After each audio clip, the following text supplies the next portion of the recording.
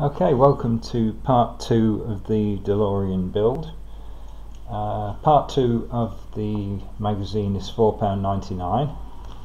Price is slowly going up.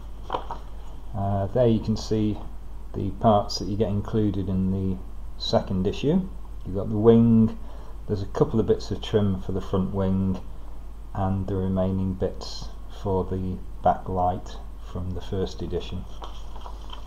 And if you go on to the next page, you've got the assembly instructions, but we're going to ignore those. I'm just going to get on with it. The assembly is really quite easy. We're going to start with the front wing here, and there's these two little bits of trim that need to go onto the front wing, and they're held in place by the AP screws. If you get confused, the AP screws are the small ones, the BP are the bigger ones. Eaglemoss are very good at including extra screws, which is a godsend. If you've built previous kits of this type, you'll know that running out of screws is not good. But Eaglemoss always include a few extra, which is good. Okay, we're going to start with this rear piece of trim that goes on the wing there. Just hold that in place.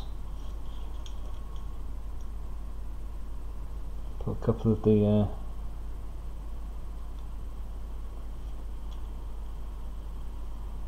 little AP screws in there.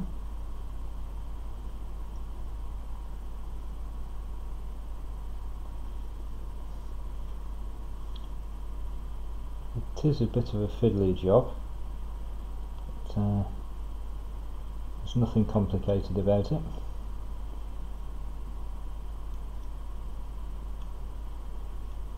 Just nip those up.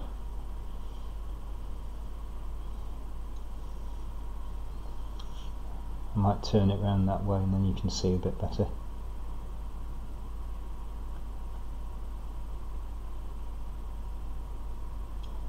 Give those a little bit of a nip. Don't over tighten these, by the way, because they are of course metal screws going into plastic, and the last thing you want to do is strip the plastic. There we go. It's the first piece of trim in place there. And the second piece, it's only tiny. I presume it goes in there, like so. Yeah, there we go.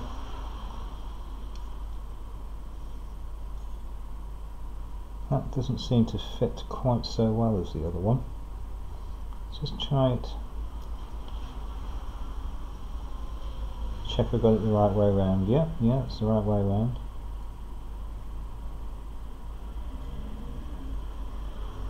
Okay, and again using an AP screw,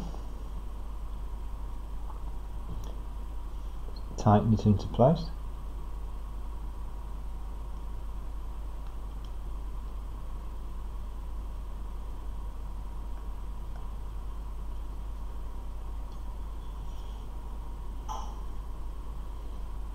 Now that's not actually sitting very well.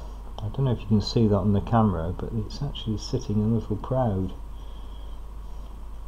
So I think we're going to have a little modification going down here.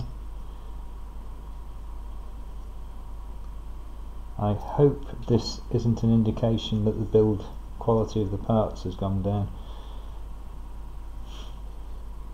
Now you'll see on the end of there, the screw goes in that bit, and there's a location pin as well, and that location pin seems to be too long. It's not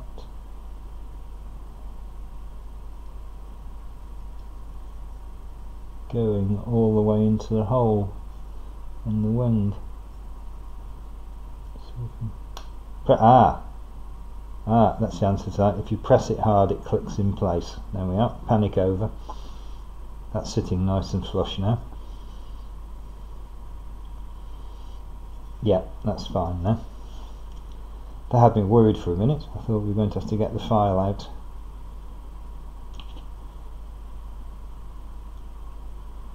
So just knit that up.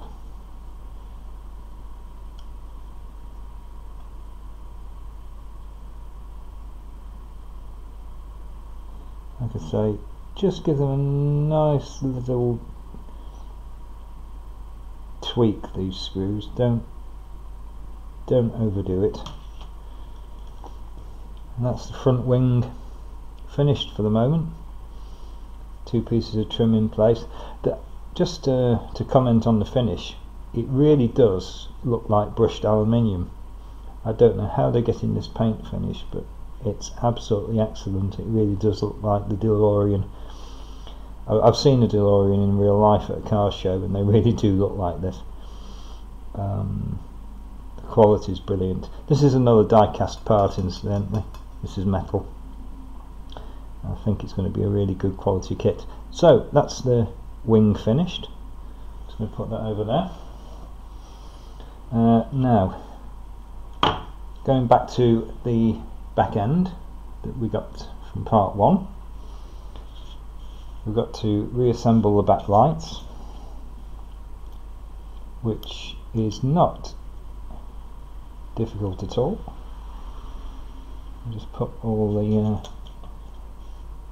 plastic lenses in place. Make sure they click into place fully. Just give them a good push so they sit correctly in the frame. Reversing lights go at the end there.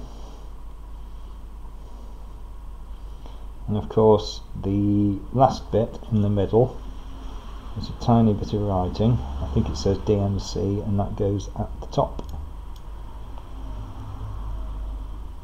Okay, and that's the back lamp all assembled. I think we're right there. Now these are of course held in place by a BP screw. That's a larger one, and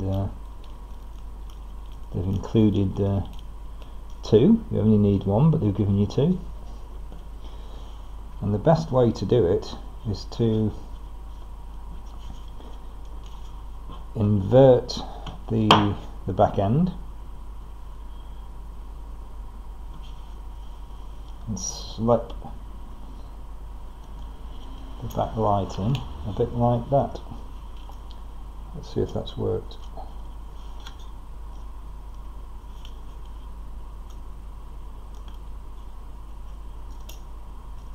No, I'm not happy with that. I'll do that again. They are fiddly, these.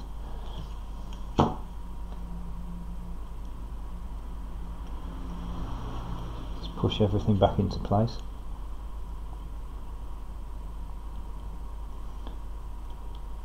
This is the point where I think some people will be coming out with some bad language. Does that look like it's sitting properly in the front? Yeah.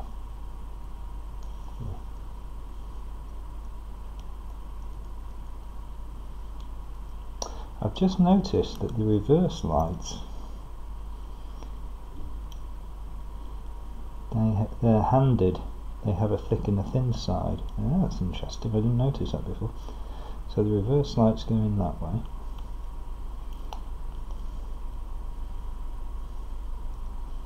That's better. Yeah. Right, let's try that again.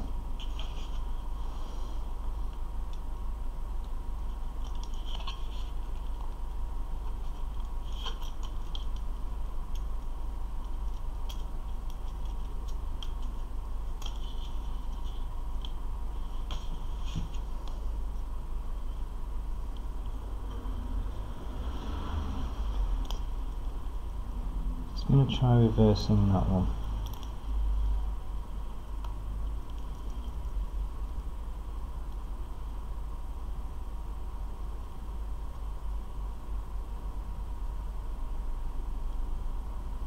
Yeah, that's all sitting correctly there.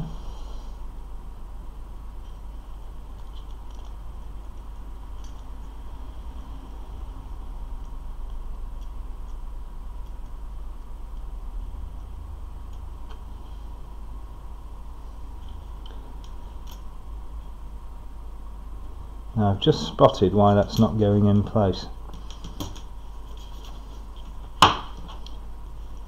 Just pop the lenses out. That can stay in actually. Just try test fit the frame on its own. Now you can see the problem here. That frame won't actually go in, and the problem is, I don't know if you can see it on the camera, but that hole there, that slot, there's a whole load of bits of flashing. They haven't cleaned up the casting very well. So what I'm going to do, I'm going to stop the video, I'm going to go off to the workshop, I'm going to get one of my little files out, and I'm just going to file out that hole there and just get all the bits of flashing off there and clean up that a little bit. So I shall be back in a moment.